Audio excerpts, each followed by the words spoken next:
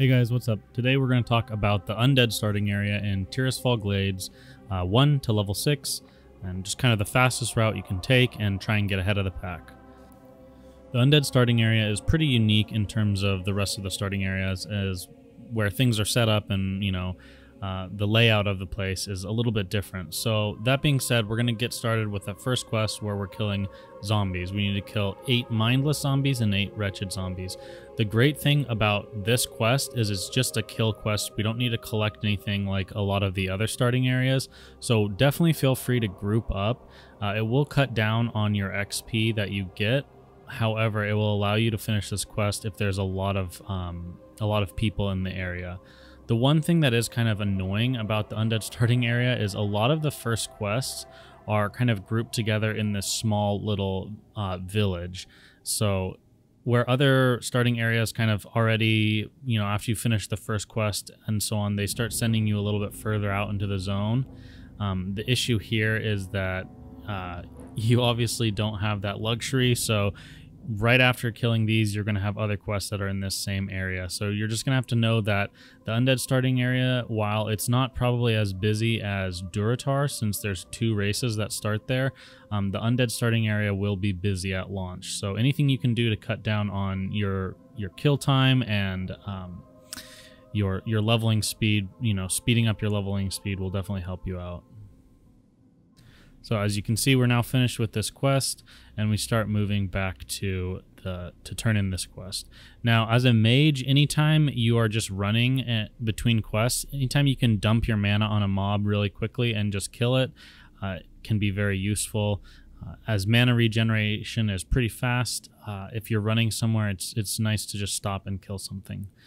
So as you can see, we've finished that first quest, and now we're working on the scavenger paws and the wings from the dusk bats. Now this quest is a collection quest, so it's going to be more challenging to do in a group. So if you're still grouped from the last quest, I would recommend dropping the group, and if you are with a friend that's playing, maybe one of you go to the east and one of you go to the west.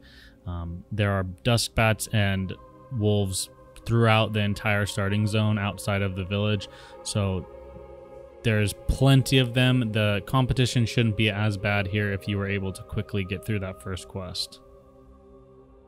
So one thing that's very important to do while leveling, especially at the beginning of the game, is always try and move in a positive direction. By positive, I mean towards your next goal. So whether it be another mob or a new questing area, you always want to be moving. It can be more challenging with a caster class, but one thing that you can do, especially at the lower levels, is if you're still regenerating mana, you can always run further away from the mob. It's a little bit hard to explain. So instead of just attacking the mob, you would actually run past the mob towards the area that you are wanting to go. And in that moment, you're actually accomplishing 2 things. You're allowing more mana regeneration, and you're moving in a positive direction towards, the next mob or towards the area that you need to go. This will cut down on drinking a little bit and also save you time in terms of traveling. So that's one tip that I can tell you. The other thing is about these skeleton guys is, remember, on any kind of quest that it's just straight kill quest and you don't need to pick up anything, you definitely are better off just joining up with other people. There's going to be a lot of competition for these skeletons, as there's not a whole lot of spawns for them, and everyone's going to be doing this quest. So grouping up is always a good idea for these quests. Now, as you can see, we're almost done. So when we get closer to the end of these quests, if we have the choices of extra mobs in the area as we run back, we can always kill a few when we have full mana. It's just a little bit of extra XP, and it'll help us out. Okay, remember, every time we go back to a village, we want to be selling, keeping our inventory space clear, because in Classic WoW, getting bags is pretty challenging, and you oftentimes only have your backpack for a good amount of your levels in the starting area. So as you can see, we're picking up more quests here. These quests are going to have us picking up scavenged goods. Then we need to deal with Samuel Phillips' remains, and we also need to deal with spiders. So as you can see, I'm just making my way around collecting all these scavenged goods. There are set spawn spots, but then obviously some could be taken, so you might have to do a little searching, but they're oftentimes in the buildings and out front of the buildings. So obviously, like I've said before, anytime you have full mana on a caster class, or you're near something on a melee class, you can always just go ahead and use that time to kill it and get a little bit of extra XP. Alright, so now we're making our way down to Samuel Phillips. This, again, is a quest that if there's anyone in the area, make sure you invite. It's just very, very important. It'll save you time, and it'll save other people the hassle of having to sit around and wait for a respawn. So it's just kind of a polite thing to do. So now at this point, we're making our way over to spiders.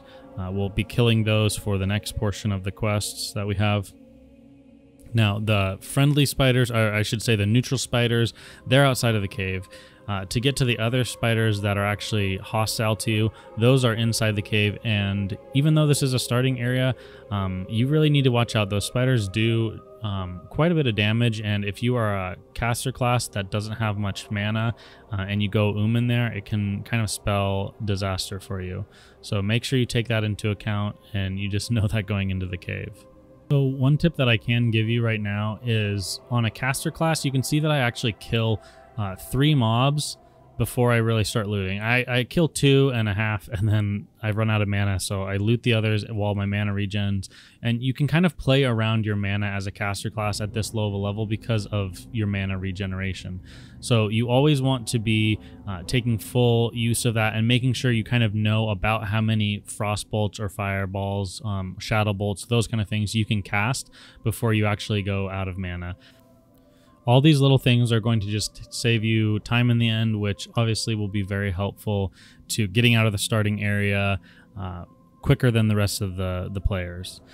Again, anytime you're traveling between areas and you're not killing anything, make sure you take that time to set up hotkeys and pull things down to your action bar.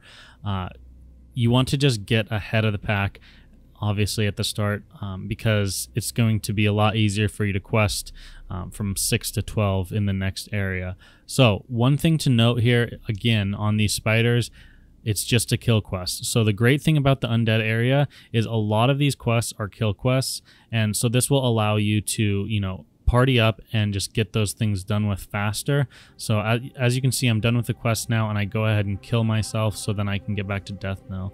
Remember, you picked up Samuel's remains, so just bury them right at the graveyard and you're able to turn both those in. Obviously sell up, train if you hadn't already trained before, and one thing you do need to realize is that this starting area for Undead will be crowded, and it is a somewhat packed area. So if you do group up for these quests, you're going to lose out on some experience. You'll be leveling faster since you're in a group, but you will miss out on some experience, so you might have to grind a little bit to catch up, or you know, kill things as you move around with a group. So just take that into consideration. All right, so now we're moving on to the Scarlet Crusade quest, where we just need to get armbands from these Scarlet NPCs. So just make sure, again, this is a collection quest, so if you are in a group, it's going to take you just that much longer. Not saying that's a bad thing. You'll probably be able to tag mobs easier with multiple people, obviously. However, that is just one thing to consider. If you're able to do this solo, make sure you do. Now at this point, you can see again my taking advantage of my mana and go ahead and kill multiple mobs at once. So then you can see I use my last frostbolt, kill them, and then I loot, and by then I've already regened a little bit of mana that I can go ahead and create some more water. Just basically utilizing your time to the best of your ability while you're leveling up.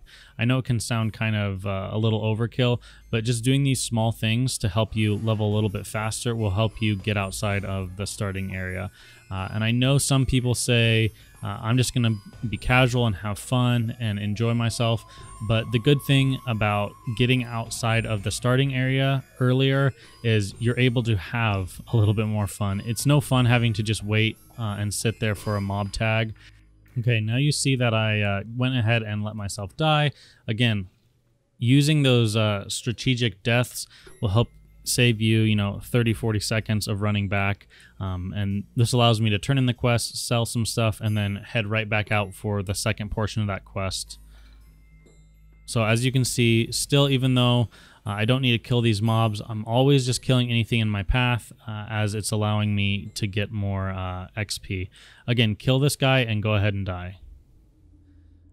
A lot of spirit resing. Your items may be broken at this point, but it's not that big of a deal, because in the next few levels we will be picking up so many item upgrades that we'll be just equipping those, and the durability won't really matter. So as you can see, we are now moving towards our next zone. It took me 31 minutes here to complete this. That is under perfect situation. Now obviously it'll take a little bit longer come launch, as you're going to have to worry about all those other people around you. Alright guys, that concludes the 1 to 6 starting area for Undead in Ebbnflow. Hope that was helpful. If you want to know how to level past this point and some good guides, definitely check out Joanna. That's the guide I use when I'm leveling. So anyways guys, thanks for watching, and I'll see you tomorrow.